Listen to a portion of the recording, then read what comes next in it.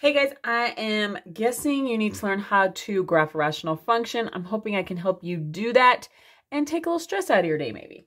All right, so when we graph these, we are going, well, okay, actually first, I wanted to show you what these graphs can look like, okay? Here's a few examples. Obviously, this is not every way that they can look, but I wanted you to kind of get an idea of what we're looking at, okay? Now, if this looks intimidating, we're gonna walk through it step by step, so don't worry. All right. Remember I said there's steps, here they are. Here they are. First, we're going to factor. Then we are going to find our asymptotes, vertical and horizontal or slant, and we'll check for holes.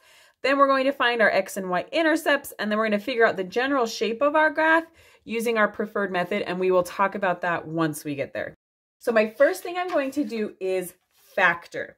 Now, if you need a factoring review, I will link a video in the corner, but I'm just going to tell you right here, right now, that this factored is x minus 4 times x plus 3. And that is over x minus 2, which doesn't need to be factored anymore. All right, from here, guess what? I've already done step 1. Step 2 is we are going to find our asymptotes, okay? So if you have been doing math for any amount of time, which I'm guessing you have, you know that we do not deal with zeros in our denominators. It's like one of the biggest no-nos in math. So asymptotes, vertical asymptotes, I should say, are formed where the denominator could equal to 0. So to figure out where the denominator would equal 0, I'm going to set it equal to 0. Fancy that, right? So I have x minus 2 equals 0. I'd add 2 to both sides and get x equals 2. That is my vertical asymptote. Now you'll notice I have an s in parentheses because you can have more than one sometimes, but in this example, we just have one. Now, oh, I should have said, I did not forget about this, okay? So holes are formed on your graph if, pretend when I factored this, that this had factored to x minus 2 here.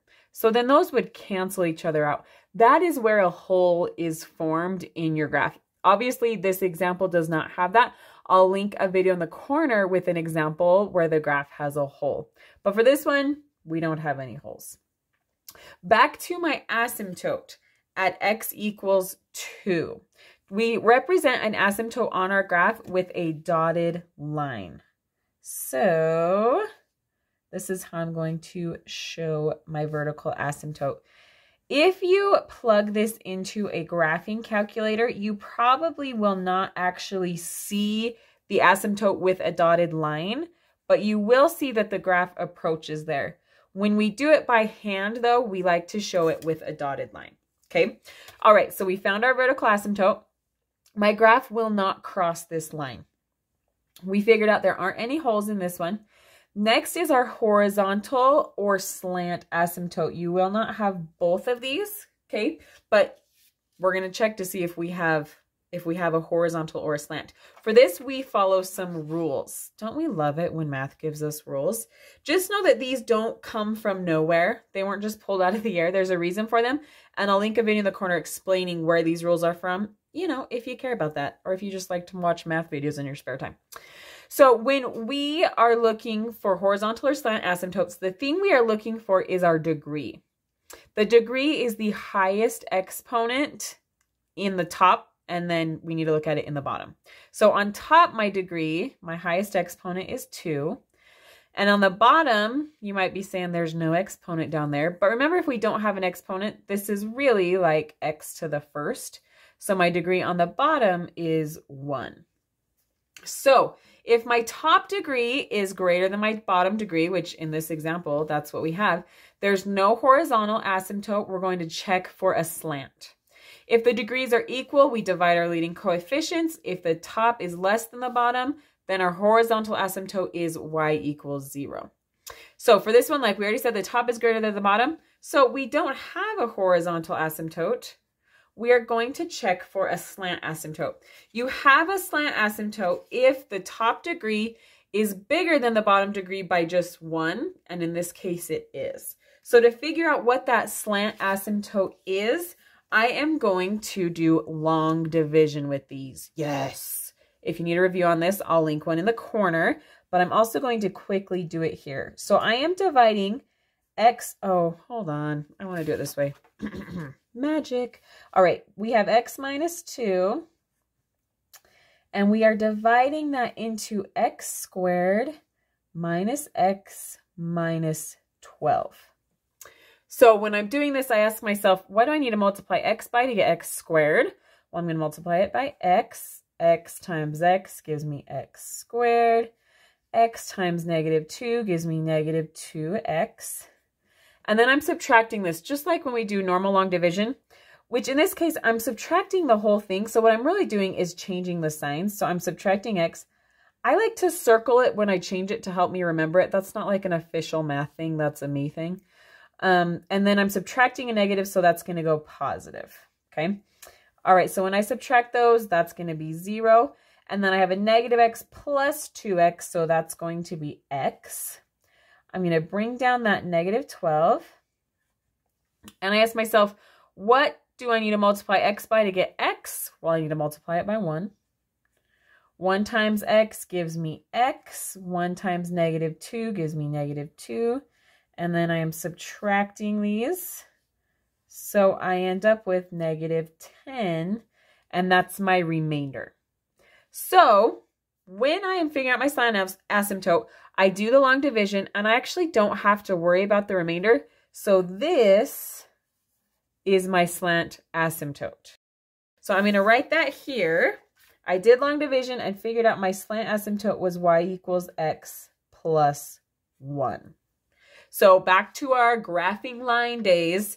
This means my y-intercept is at 1 and my slope is 1 over 1. So it's going to look something like, I always try to line this up really well and it seems to take me a long time. So oh, see, and then I get off. Be patient. Don't change videos. Okay, I'm trying to make it look nice. All right, here we go.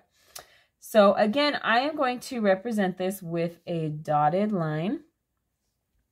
And then a fact that you need to know as you are graphing these is, guess what, guys? Horizontal and slant asymptotes can actually be crossed sometimes. Vertical ones, absolutely not. Horizontal and slant ones can be crossed though. Now, I know what you might be thinking because I totally thought it too. What's the point of them, right? If they can be crossed, why are they even there?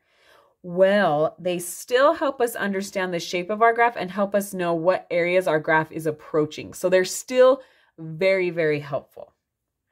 All right, there you go. Hopefully that was a good enough explanation. Okay, we have found our asymptotes. Now we are going to find our x-intercepts. So to find those, I am going to set y equal to 0. And I could set either of these equal to 0. I should have had equals y here. There we go. I could set either of these. I'm going to use this one. So I'm going to have 0 equals x minus 4 times x plus 3 over x minus 2. So to solve this, I would go ahead and multiply both sides by x minus 2 because that gets rid of that nasty fraction. And then over here, x minus 2 times 0 is 0. So I'm going to have 0 equals x minus 4 times x plus 3. And then I go ahead and set both of these equal to 0. So I have x minus 4 equals 0 and x plus 3 equals 0. Add 4 to both sides, I get x equals 4. Subtract 3 from both sides, and I get x equals negative 3. These are my x-intercepts. Okay. But these aren't lines, right? Like these were. This was, I plugged in 0 for y and I got 2 x's. When I plugged in 0, I got 4 for x. And I also got negative 3 for x when I plugged in 0 for y. So I'm going to plot those at 4, 0, right here, and at negative 3, 0. So I know that my graph crosses the x-axis at those points, and at no other points. Those are the only places it will cross the x-axis. All right, now finding my y-intercept is also helpful. So I'm gonna use this same little card here, but now we're finding the y-intercept. So to find the y-intercept, I'm going to set x equal to 0. So I'm going to have y equals, and again, I could plug it into either one. I'm just going to plug it into this one. So 0 squared minus 0 minus 12 over 0 minus 2. So all that ends up just being 0. So on top, I'm left with negative 12. And on bottom, I have negative 2. And negative 12 divided by a negative 2 is going to give me a positive 6.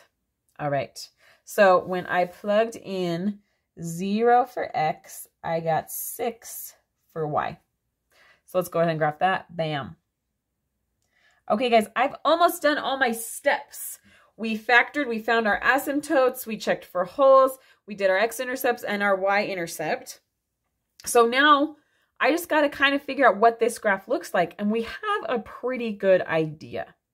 So keep in mind that when we are graphing this, we're trying to represent all the answers that x could be and what y would give you, right? So I really need a representation of this graph everywhere except at this, not horizontal, sorry, at this vertical asymptote where it would make my denominator 0, so it's undefined. So I need a graph everywhere else. Now, we kind of have, well, there's probably more than 2, but I'm going to tell you about 2 options. 2 options is to just pick some more points and plug them in to get a better idea of what this graph looks like. For example, you could plug in 10 or plug in 3 and for x, see what you get for y, and that'll help you see the shape. And you could also plug in some over here. Go for it if you want to do it that way. Now, me personally, because I know a lot about functions and about asymptotes, and I've graphed these a lot, I can kind of just know what this is going to look like by what I already have here. I know that the graph is going to hug these asymptotes, and it's not going to cross the x-axis again, and it's not going to cross this. So that helps me to know that this side is going to go something like this. See that? And then over here, it's going to hug this slant and hug that vertical. So it's going to go something like that. Again, if that felt a little too vague for you, or you're like, I would like more substantial points, please, go ahead and plug them in. But now you can see with these arrows, this is going all the way over to negative infinity, right? So I have a representation all the way until 2, because that's going to keep hugging that. And then it picks up right here, and it keeps going all the way to positive infinity. All right, I hope this made sense. If you have any questions, leave them in the comments below. The last step, I know you're like, I thought we were done. You are. But the last optional step that can be very helpful is to go ahead and plug this into a graphing calculator and make sure you are on the right track. And if there's anything off, go back and look at your work and just figure out where you got a little bit off. But we always do want to do it by hand first and then check it on our graphing calculator to help us make sure that we did it correctly. All right, I hope this made sense. Thanks.